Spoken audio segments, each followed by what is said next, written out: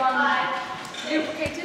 If I show you first, are we doing demos first? My name is Sarah Scott. I live in southwest of England and I currently travel the world teaching workshops, and I'm a master trainer for XPERT pole and aerial fitness. Very nice. Got it. Alright, we're going to break it down. When I originally started, I never for one second thought that I would be travelling around the world teaching pole dancing. I just didn't, that was never even an option. I knew that there was a few people like Jamila and people like that I have always, massively looked up to that toured, and they were just, these like goddesses of the pole community that I was like, oh my goodness. And then I got involved with Xpole and started doing shows with them. Soon after I started teaching workshops, I then luckily won Miss Pole Dance UK in 2012, and then it all kind of took off from there. Do you follow Sarah Scott on Instagram? She's so popular. When I was like, hey, you got Instagram? And she was like, yeah.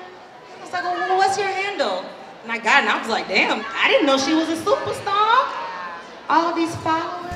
I think the industry's been shifted a lot by social media. So originally when I started, it was all about YouTube. So I think at one point I'd seen every single pole dance video there was on YouTube. But now it's just exploded with Facebook and Instagram and things like that. And I started Instagram fairly early on and have been completely blown away with how it's grown and developed. It took me a long time to accept that was going to be part of the job, because there's always something inside you which is like, you can't do that. It seems very narcissistic to be posting about your life all the time, and why would anyone care?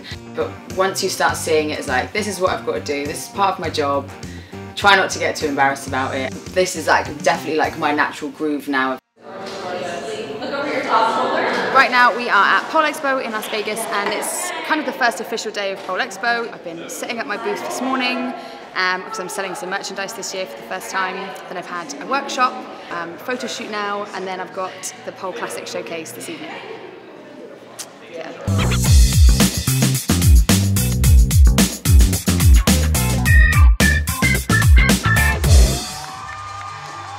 I have a clothing line, I guess you would call it now, which doesn't have a name, but it's based around a pole ambergram logo that my friend designed for me. I wanted the name Pole, but I wanted you to be able to read it the same any way you looked at it.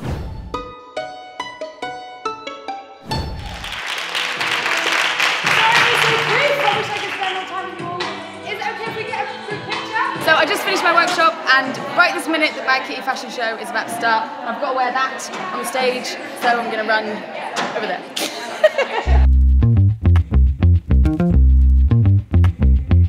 I'm a Bad Kitty brand ambassador, and I have been for the last few years, and they are an awesome family to be a part of. They've always looked after me a huge amount. And one more. What does it feel like to be a polebrity? Oh my goodness. I was a little bit starstruck at first to meet Sarah, but she's totally down to earth. I really like that she's approachable and she's willing to help you out if you have any questions about anything. I saw Sarah Scott's videos on YouTube, and I thought that it was a really nice performance. And then she's been bragging about Sarah Scott in class for the past couple of weeks. So we're like, you know what? Let's sign up together for the spinning pole class with Sarah Scott. And it was amazing. Amazing. We're gonna sign up for her next class on Sunday.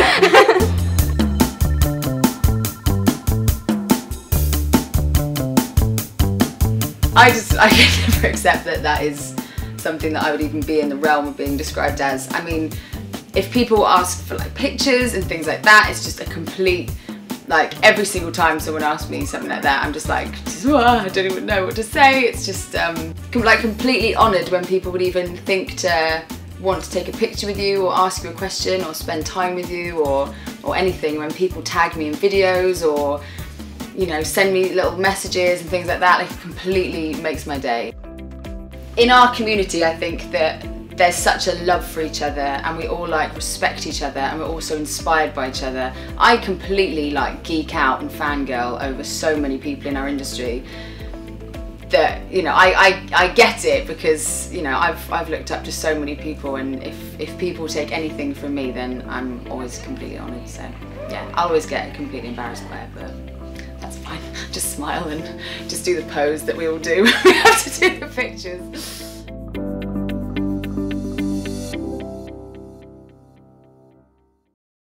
Today is the last day of Pole Expo. It's Sunday. My voice is going a little bit croaky, but we're gonna pack the booth down and it's all over for the year. Definitely time to maybe chill out for a couple of days after this. It's quite intense, but loved it.